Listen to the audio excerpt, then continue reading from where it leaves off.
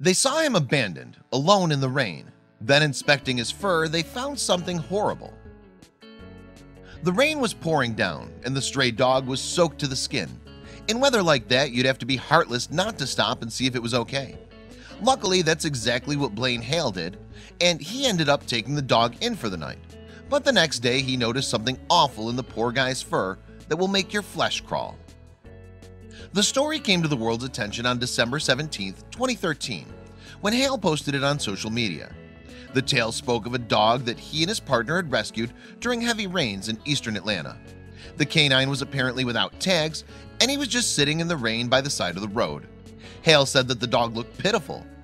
"We were just driving home in the dark, and it was the middle of a summer flood," he told HLN News during an interview. Indeed, Hale saw the dog by a mailbox just sitting there. He went on, "I could see it looked like a golden retriever. I was like, that's bizarre. Who would leave their golden retriever out in the yard in this weather?" And we just stopped and checked him out. Hale called out to the dog, and the dog reportedly came running up to him with his tail wagging. The dog was so friendly, in fact, that Hale assumed the dog belonged to someone nearby. But when he checked the wet woofer for a tag, there was nothing in sight to identify him. Ultimately, Hale had to concede that he and his partner might have a stray on their hands. So they nicknamed the retriever Bran after Brannan Street, where they found him. But then Hale noticed just how skinny the poor dog appeared.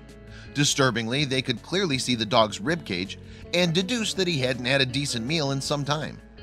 And although Hale didn't go into detail about how they discovered the dog's origin, the canine's story is apparently a dark one.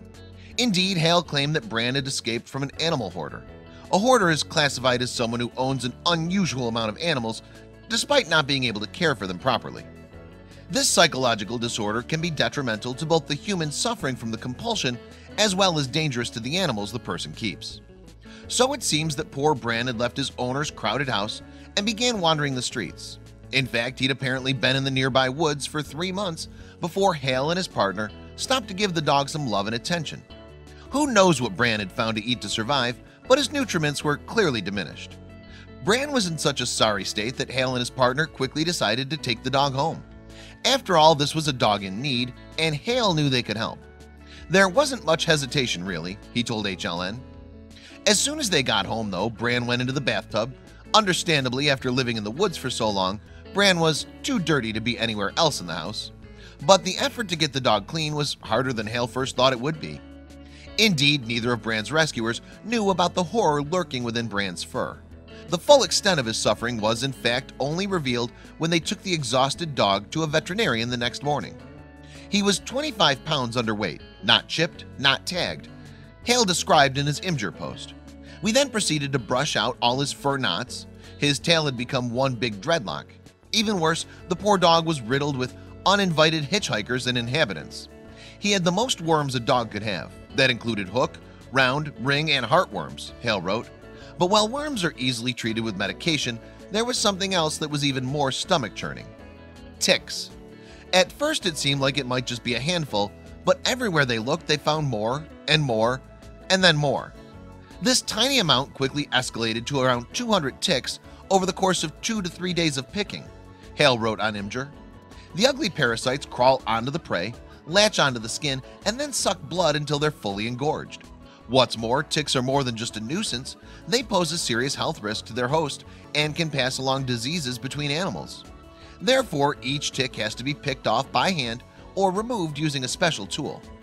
So after his rescue in the deworming and de-ticking episode, the exhausted dog practically did nothing but sleep for nearly 3 weeks. During that time, he was also kept in isolation to avoid passing on any parasites to Hale's other dogs. But his new family made sure Bran didn't get lonely during his ordeal. Not surprisingly, though, Bran was a little confused about what to make of his new situation. Indeed, he'd get a little nervous or defensive at times, but his calm and loving nature quickly shined through as he got used to life with his new family. Bran was so gentle, in fact, that he wowed HLN's presenter with his warm nature. Even when it came time to wearing the dreaded cone of shame, Bran was a good sport about it. Plus, his tick bites healed without any serious side effects. And since Hale had plenty of photos of Bran's rescue and recovery, he decided to share the dog's story online. Naturally, after his story was shared on Reddit, Bran became an internet sensation. Indeed, it took less than 24 hours for his pictures to get over 300,000 views and make it onto the website's homepage. In 2014, Hale uploaded another photo of Bran. "Happy holidays.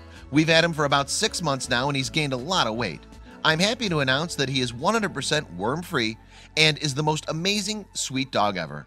He's just over 1 year old now." After a rough beginning then, Bran's story has a happy ending that shines.